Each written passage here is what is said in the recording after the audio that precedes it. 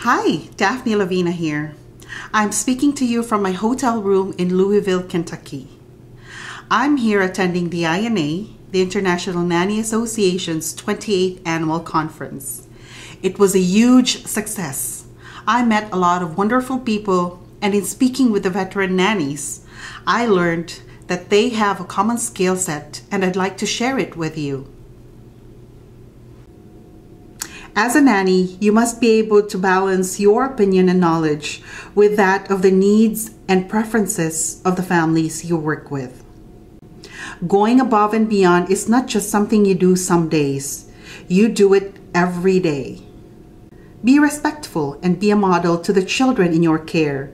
Dr. G spoke about this in her keynote speech, and I will share that with you in my blog. Most important of all, you must love what you do. You must love working with families. Confucius once said, and I quote, "Choose a job you love and you will never have to work a day in your life." There you go. 4 important points that can help you succeed in your career as a nanny. I met parents at the conference too, and here are a few important things to bear in mind as an employer.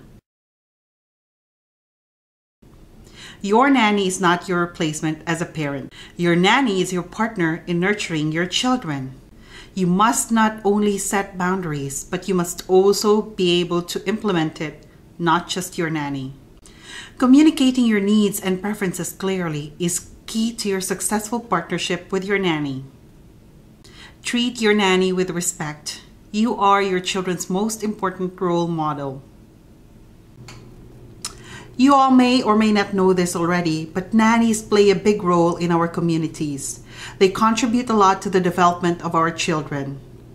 Now that the conference is done, I'm going home excited and with renewed passion in what I do, connecting nannies and families. I am so proud to be a part of this nurturing industry. To all our dear nannies, thank you for caring for our children. To all the parent employers, thank you for the respect and trust you give to your nannies.